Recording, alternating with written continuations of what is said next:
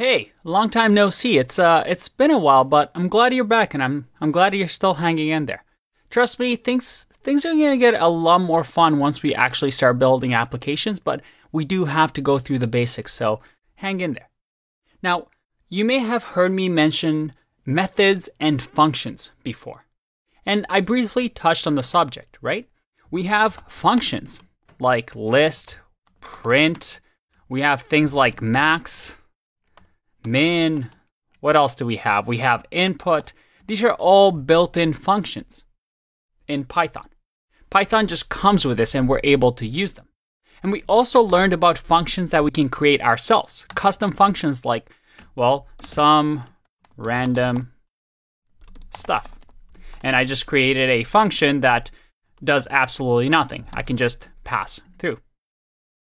And these are all functions because the way we call them is, well, we say some random stuff, and then we call it with the brackets and give it some sort of data or leave it empty. But we also learned about methods.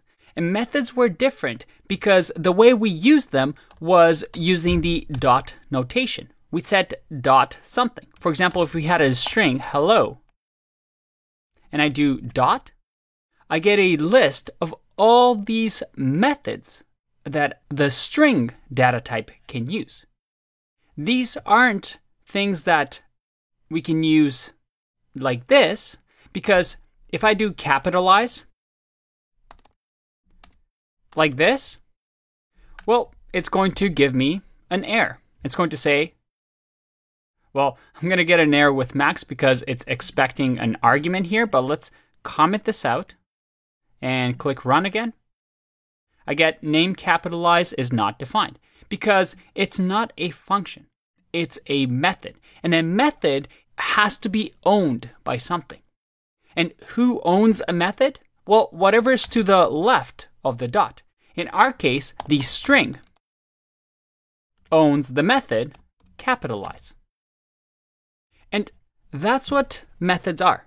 They're built-in objects that have methods such as strings, dictionaries, sets, tuples, all the things we've talked about, where as soon as we do dot, we have access to all these methods. They're owned by an object or a data type. And the fun thing is that there's ways to build your own methods. And I'll show you how to do that later on when we start talking about classes. But you can see here that our editors help us determine what type of methods that we can use. And again, these are built into Python. And you can also learn about these methods that we can use by going to the Python documentation, right? Python 3 documentation is going to have a ton of things for us. If we go to library reference, for example, we can see here that we can learn about built-in types. So let's go to the set types. And here you can see that we have set type and it shows us how we can use it. Now, Python doesn't have the easiest documentation to read for beginners, unfortunately. So sometimes it's better to actually just Google instead of going through the actual documentation. But you see here that the set type has clear, has pop, has remove if we want to use it. We have update. And these are the methods that we can use. But at the end of the day, both methods and functions allow us to take actions, right? To take actions on our data types, to have our programs do something.